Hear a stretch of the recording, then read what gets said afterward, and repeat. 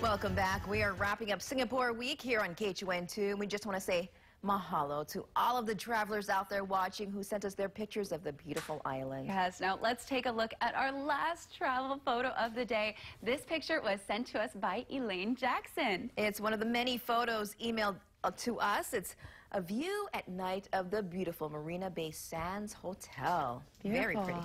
And that's where Trini was the other day. That's right. Now, we've seen a futuristic nature reserve, spectacular aquariums, and luxurious hotels. But what about food? The most important thing. Yes. Singapore is not only a feast for the eyes for vacationers, but also a great place to grind. Trini Galpuiki takes us to a place where street food is world class.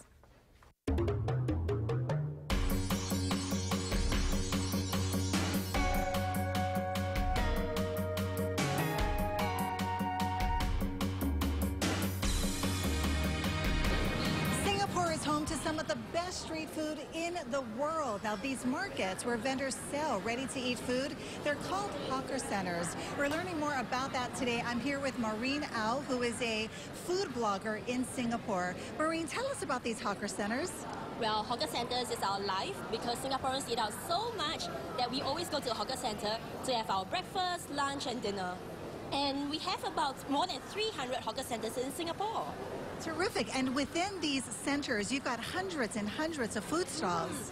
Yes, hundreds and hundreds of food stalls. But you know what? Every store is different. And every store has their own supporters. So tell us about some of the different types of food that you can find here.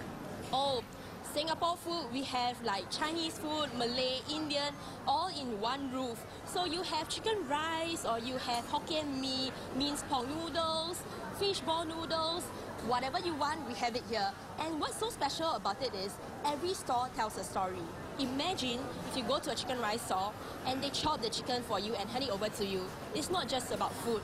It's about their culture, their history, and the recipe that's passed down from generations to generations. Now, I know the food at these hawker centers are inexpensive. They're very affordable. About how much are we looking at? $3? Yeah, and you don't have to tip.